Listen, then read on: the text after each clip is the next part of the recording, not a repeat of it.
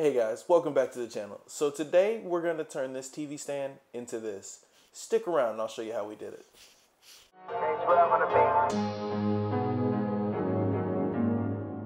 So to start this project, we're going to break down a whole bunch of plywood using our circle saw. Once I have everything cut down to its rough width, I take it to the table saw and I cut everything down to their final dimensions. Off camera, I cut down some 2x2s to be the base for my TV stand. To attach these sides to the bottom rails, what I'm going to use is wood glue and brad nails. Once I have everything set, I'm going to reinforce it with countersunk screws. I cut the base panel out on the table saw, and then I secured it using brad nails and wood glue.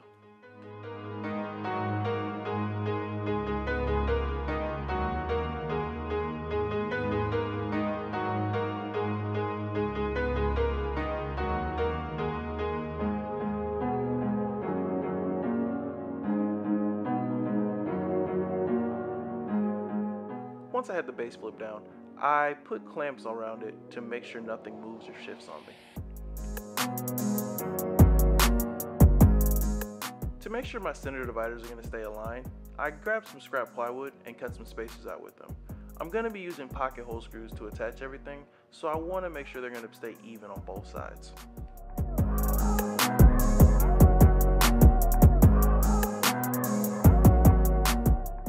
For the top support, I'm going to use 2x2s. What I'm going to do is just brad nail them in on both ends. It's going to lock in the shape and keep everything nice and sturdy.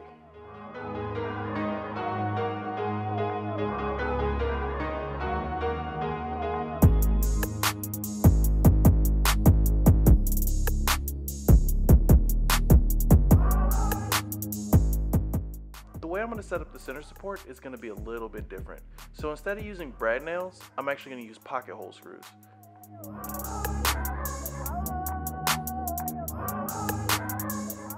To set up for the face frame, I grabbed some 1x4s and cut them down to size, about 1.5 inches.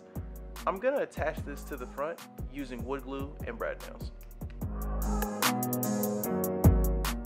So to give this TV stand a wraparound look, I clamped a scrap 1x4 to the side of the TV stand, so this way I can get the exact length I would need for the overhang. Once I got the wood glue down, I used some clamps to make sure I can get everything aligned exactly the way I wanted it.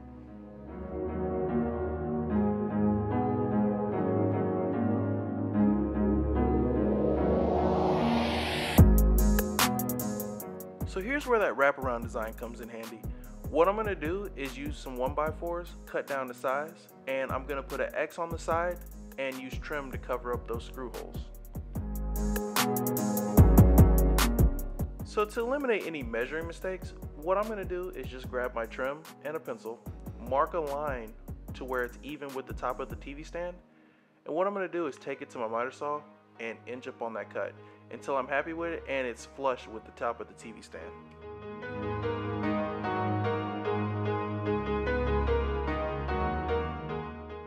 I'm going to follow this same method for all the trim that goes on the side.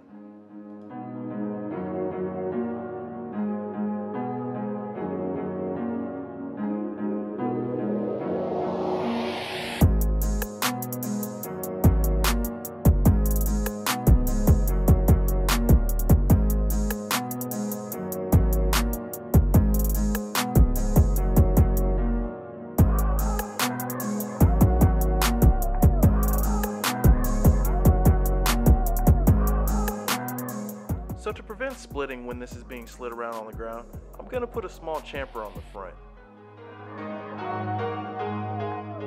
Once I finish putting that chamfer on, I grab my sander and I start sanding everything up. The first pass I'm going to use an 80 grit sandpaper.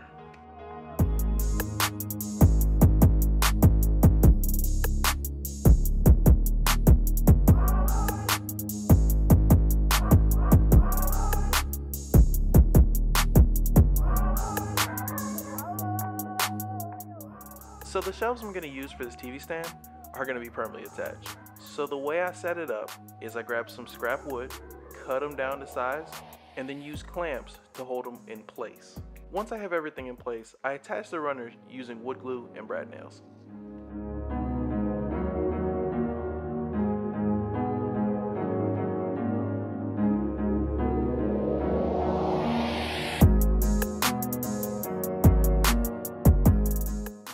Once the runners are complete, I grab some plywood, cut them down to size so I can use them as shelves.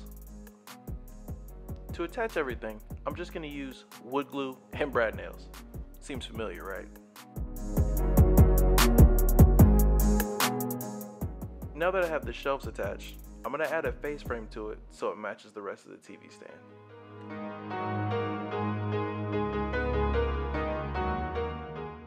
And this is going to give you an idea of what the base looks like before I add the hardware.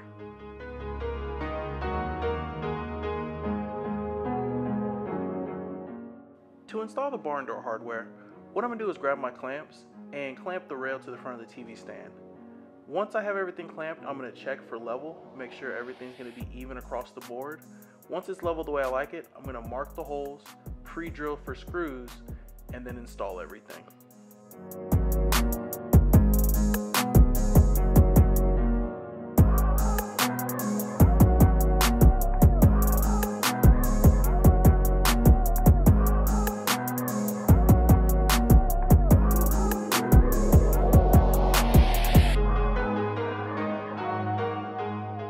And if you guys are interested in any of the tools I use for these builds, they're all going to be linked down below in the description.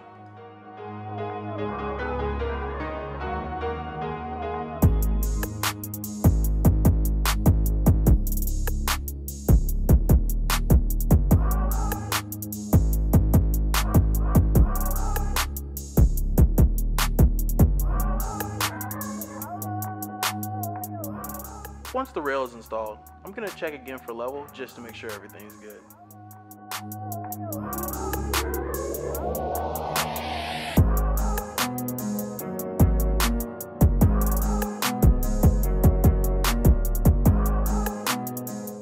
And that's going to do it for part 1. If you like videos like this, like and subscribe so you don't miss part 2.